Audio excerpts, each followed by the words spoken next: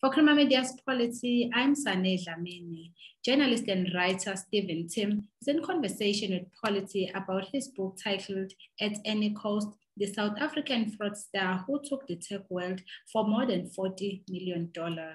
So, Stephen, can you briefly tell us how Israeli-South African fraudster now Eran Eyal scammed people out of over $40 million through his $1 million cryptocurrency startup that was called Shopin? Basically, he falsified information relating to his various startups. There were actually three in the end. Springleap, another company called Passo, which Passo actually became Shopin. And all these things relied on, to get investment in as a tech startup. You pitch, you send material to investors, and all these things you can twist. You can straight out lie, like you would put big names out there and say these people invested, in emails or LinkedIn messages. And these people never, like Facebook's number 6 employee, Nicholas Hyman, the guy, this one and another few names. These people never invested $100,000 or whatever it was. One of the kind of the most interesting things is he got a Bulgarian guy to web scrape, which is basically going through a certain website or certain websites and taking out all these profiles. So Springleap was the first company that was running there, that he founded with someone else who then took a back seat. And then he went to the US. This was a crowdsourcing platform for market experts and designers. So instead of going to an advertising agency, you can get all these people through sort of like a Facebook, for people that are experts on, say, like the Nigerian market or the Romanian market or the South African market or whatever it is. And initially, they had about 2,000 names, and then they started saying they had 9,000 or something. And then next thing, he said, the 180,000 names that we have on this list. But meanwhile, these weren't people that he built up the list. He got someone just to take it off Fiverr, a website for freelancers. And then he did things like he put logos on, this is for his company Shopin, where he raised, even bigger amounts, $42.5 million in a cryptocurrency ICO, which is like an IPO, but through the blockchain, or in this case, equivalent with Ether. And there you'd have pitch decks saying things like, when it said who's invested in Shopin, and logos were there. The Google logo was there, and another big company called ZocDoc was there as well. And meanwhile, all that had happened was it was employees from these companies, from these respective companies, Google employees or ZocDoc employees or a ZocDoc employee who'd invested in Passo, which then became Shopin. That's distorting, because most people would think, oh, that's Google that's invested. Oh, wow, it must be a big company. There's so many other examples. All these scams like this kind of rely on, this big person is in the company, and you'd have a big brand name associated with that person. So like he'd say, for example, for Shopin, Michael Herman who's worked with all these massive designers, he's in the company. Meanwhile, the guy left like a few months before, but they left his name on the pitch deck. Now, that's clever, because you can always come out later and say, sorry, I forgot to take the name off, which is actually what happened with Vinnie Lingen. He's a South African entrepreneur he's now there in the US for quite a few years. Anyway, he was an advisor to Passo, which then became Shopin. And at one time he said, please remove me from your pitch decks, because I don't want to be an advisor anymore to cryptocurrency. I'm actually taking a back seat here for the cryptocurrency advisory role down there. And then he said, no, then Eran, you showed me the messages. He said, no problem, I'll take you off. Meanwhile, he just kept on using his name. Now that's fraud. He needed Vinny's name there, because Vinny had just raised $33 million through an ICO for his company. And so he needed that association. So these are just some of the examples of, it's very easy. The book is almost like a recipe if you want to carry out a fraud in the tech sector. No one's coming, in most of these instances, unless you really, really dig deep, you're not going to catch on that this is all rubbish. Another one he said is like the company's, Springleap is the 7th most innovative company in the world. And he got that from, at one time, Springleap was featured in a Fast Company magazine, but the South African version. So there's quite a few versions of Fast Company magazine. It's the South African version. And in the South African version, when I got hold of that publication, I could see, okay, there was like 25 top global companies. And then there was a South African one for 20 other companies. Now, guess where Springleaf was listed? Under the South African one. But he dropped that South African thing and said, it is the 7th most innovative company in South Africa. He said, no, in the world. Now, that's, again, you can always say, oh, I made a typo. Very clever, you see. In the investigation that the New York Attorney General's office carried out, they wanted to prove like that he actually had intent, like these weren't just mere administrative errors. And what they did find in the end, because they had access to, when they do a grand jury on you, they have access to all your like electronic records and stuff. So if this investigator found like a Robinhood, it's an investment company, they found a statement of his that he'd actually manipulated. He'd get an apartment in this big swanky apartment in Williamsburg, where he stayed, which is like it's like a bohemian area, like Woodstock Observatory in Cape Town. To get into that multi-million place, he had to show because as an entrepreneur, he doesn't have a regular income, so to show his investment account, and he just added an extra zero. Now they show in the court records, the actual printout. They compare the two. This is the original, this is the fake one. Look, they're the same. And he did it again, he did it twice. A friend of his was moving into an apartment and needed someone to stand surety. So he said, no problem. And he'd done this before, so he just added an extra. Now that's intent. When someone does that, okay, this guy's definitely a fraudster. There's no admin error here. I mean, you actually have to think about how am I gonna manipulate this so that it doesn't look that it looks very faithful to the original. So, yeah, there you have it. What drew you to his story, and have you met him before? Yeah, I met him about 2010. I met him when I was doing an interview with a business colleague of mine. We were just doing interviews about fast-growing companies. And at that time, I walked away and it struck me as, wow, what a gentle, calm, intelligent guy. And then, 8 years later, 2018, the news broke that he'd been arrested and he was now jailed at Rikers Island for three weeks. I thought it couldn't be the same person. And, I've been working at VentureBurn, which is a publication in the tech startups in South Africa and Africa, for a year and a half or so by that time. And I've come across so many examples of tech entrepreneurs that actually, there's a term that is come to know. They smoke and mirrors. They talk up their company. It's called the fake it till you make it syndrome, where it's pretty much easy to move from this to what Eran Eyal was doing. Eran Eyal was just sort of doing what everyone else was doing, except he was conning investors. It wasn't just over talking. It was actually full out lying. At that time, the court case got underway. And the court case initially only focused on Springleaf, but then they turned their attention to Shopin when and one of the employees that used to work there cooperated with the authorities and said, hey, there's the same sort of stuff that's going on here at this new company.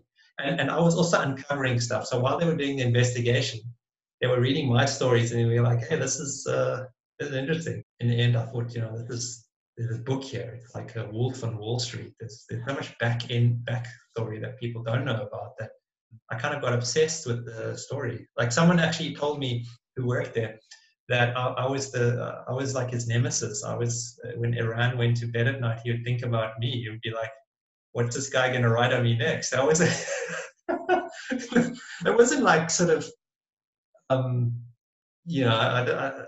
wasn't going after him in that way, but it was what he represented. What he represented like the bad side of the tech sector, and I thought that had to be written about because everyone is writing about, wow, startup, they're here to save the world.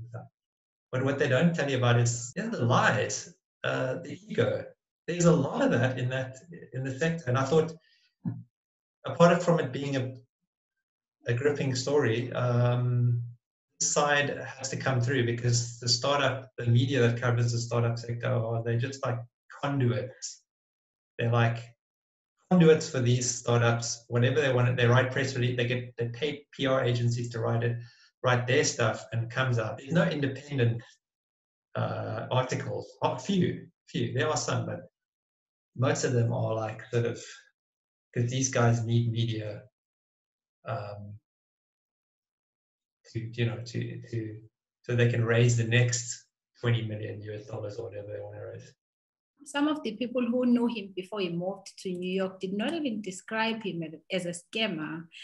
So what changed when he moved to New York, if you may tell us? Well, I mean, I later had a conversation with a school friend of him after the book came out. Must have been about 3 weeks ago or so. This guy was scamming people in some or other way already from his school days, after. It's just that he hadn't gone to the global stage. And the book kind of goes into, why at the end, like, why did he do this? And it touches on his relationship with where these things always start, like, family. And he kind of lived in the shadow of his very successful brother, Eran Eyal, who's now a venture capitalist, lives in Israel. Eran was actually born in Israel, but the family moved to South Africa, to Durban, when he was 1 year old. So he grew up in Durban, and then about 2006 or 7, he moved down to Cape Town for a few years. And then he found himself in the US in about 2014, 2013. And it's kind of like when he went to the US, things hit a new level. I think it was about 2015 or something. He shaved his head. He always had a receding hairline, and he was never someone. The photos from Cape Town, I cruised his Facebook account because he was strangely carried on as a friend of mine on Facebook, like a friend connection on Facebook. He never blocked me on Facebook. He blocked me on LinkedIn, but never on Facebook. So I could see the image, the photographs paint a good picture of like how he had a very laid back personality before he got to the US. Suddenly in the US, he was kind of this very like clean shaven. He got like more expensive looking glasses. He started wearing like tailored sort of clothing and suits and stuff. And it was almost like he was trying so hard to be this person that I suppose he never was cut out to be. And hence the title, At Any Cost. He wanted to get there. And that's why he raised this ICO. I think he thought that he was shooting the roof out at that time. Just, it was all based on 2 pilot projects that never happened and a whole lot of other lies and things. You could see him cracking under pressure as well. And sort of the toll that I suppose anyone in business that is trying to succeed at any odds, what it does to you. Like hardly sleeping, taking drugs, cocaine and all that kind of stuff, thinking that the drugs would push him through to like a new level. So, in a way, you feel sorry for the guy. He was cracking big time. And he was arrested while he was traveling to Singapore to meet his investors.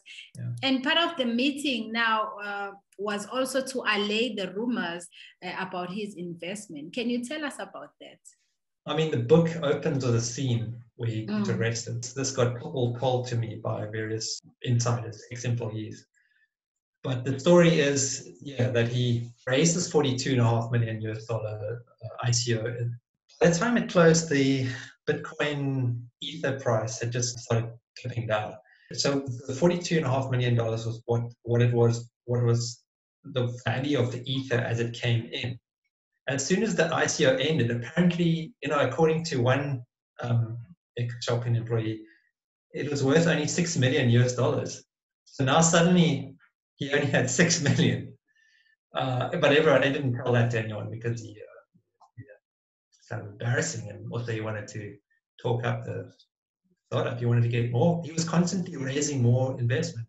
He needed to raise, I think it was $1.5 million or something he was trying to raise from some investors in Singapore.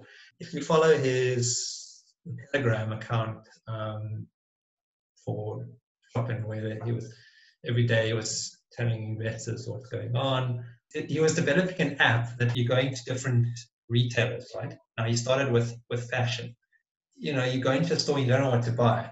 Now all you want is, say you like Hawaiian shirts. You just want an app or something that you just see like all the different Hawaiian shirts available to you and like the matching slip-flops or shorts or Panama hats or whatever that goes with that. You want to see that across all retailers, but you can't. You have to go to Nike as their, everything is siloed. And then if you go to Amazon, yeah, they have all of it there. But then basically those retailers are just a page on Amazon. So this app was going to be a brilliant solution to like the problem with retail in globally, especially in the US. The retailers would pay a certain subscription fee to belong to the app. And advertising would go inside, instead of you getting emails or like SMSs or something, which people are just like, spam, using the special Shopin token, which was backed by Ether, they would pay you. The retailer had all the tokens, the Shopin tokens, they would pay you, and with those Shopin tokens, you could then use it back into their stores. They pay you for advertising, which is a different way of thinking. Anyway, brilliant solution, but they didn't find one client. No one saw the product is currently on GitHub being developed, but like investors, and there were 4,000 people that invested in Shopin, right? Like normal retail investors, like a person that works at a bank or is a lawyer or something, like middle class people from different countries. Not in the US, he claimed, because in the US that kind of stuff needs to be controlled. So yeah, he got arrested at the airport, literally charged and taken straight to, was charged in Brooklyn, taken straight to Rikers Island. So now, Stephen, his scam affected a lot of people, as you've just told us as well. Can you briefly now share how it affected the people that he managed to recruit to his investment? How were they affected financially? In Springleaf, they were angel investors. He didn't go to any venture capitalists. Those angel investors, they're wealthy individuals, and they used to like just throwing $100,000 or $200,000 or $50,000. Oh, it's risky money. If they never see a return on that, okay, they must accept that. There were 4 that they were in the US. I mean, he got probably $3 million in total for Springleaf from investors. But it was only the 4 investors that were in the US that reported him to the New York Attorney General's office. And that was after the company closed down because he said, he ran out of funds. Why? Then the investors found out that he'd just been siphoning off funds for his own personal use. He'd go to the Caribbean or Paris for like trips that's paid by investors' money, swim costs and money that he sent his mother. I mean, stuff that shouldn't come out off the investment accounts. So these wealthy individuals, I mean, they're not going to go, I don't think they're going to go, they're not going to go into bankruptcy or something. The point is more that many of those people, they were already angry, because rich or poor, if someone does that to you, you feel it's one of the worst things you can do, to be betrayed like that for such a long time and laid on. It makes you feel like an idiot. The people that were working for him claimed they weren't in on the scam. They were just strung along. He was fooling everyone. Is this book now a great guide, if I may ask, for people wanting to invest in the cryptocurrency? Not really a guide, no. Mm-hmm. But it does give you a sense of what can go wrong. Okay. And look, that's a different kind of cryptocurrency investment. I don't think you see too many of those types in South Africa, because what they were actually doing was they were developing a product. Whereas what's quite common in South Africa and elsewhere in the world right now is actually crypto investing. You give them, say, 10,000 Rand, they turn that into various different, it can be Bitcoin and Ether, and then they say, okay, there are different funds where we can put it. It's just like you go to a unit trust. It's like that. They'll invest it on your behalf. Whereas the Shopin one was, they're developing this app, and they're going to use Ether was like the fuel, the token that they're going to, so you buy Ether with your cash, you buy Ether, and then Ether will buy you so many Shopin tokens. And those Shopin tokens can only be used within that ecosystem of Shopin's app. That's where you raise that kind of money. It's called an initial coin offering. But many of those things don't come off. Actually, estimates of like 80 to 90% of them don't come off and pretty much amount to scams. If you tell someone I mean, you tell them you're going to develop this and then it doesn't happen. It's why? Why didn't it come off? So maybe there's some, maybe investors can get some insight into how these ICOs work. Yeah. That was Timm in conversation with Polity about his book titled At Any Cost, South African fraudster who took the tech world for more than $40 million.